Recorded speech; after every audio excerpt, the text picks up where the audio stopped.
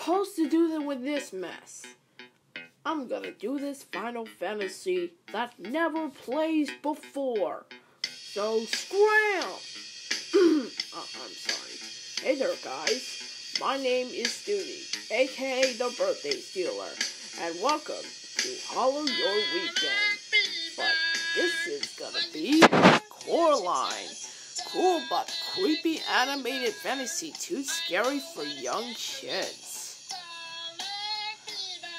Directed Henry Selick, a stop-motion master best known for The Nightmare Before Christmas, creates a magical, colorful, neither world that also dark and disturbing.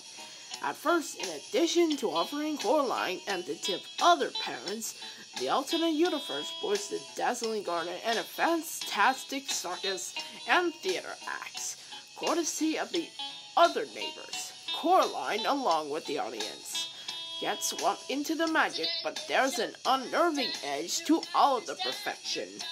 Everyone has buttons for eyes, except for Coraline and a mysterious talking cat that warns Coraline that her other mother isn't as warm and loving as she seems. Violence. The movie has a dark, creepy tone overall, and the other mother becomes witch-like and frightened. It's implied that she has more or less killed 3 other children. Some of his minions try to get Coraline and the cat, but they don't succeed. Positive message.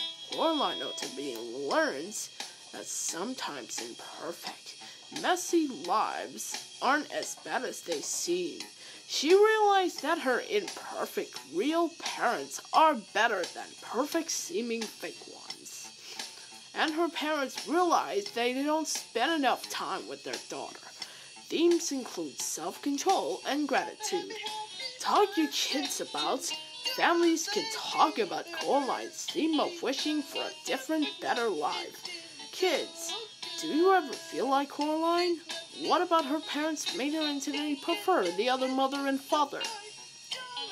How do both Coraline and her parents change over the course of the movie? Do you think this movie is meant for little kids, or is it too scary? How did the characters in Coraline demonstrate self-control and gratitude? Why are these important character strengths?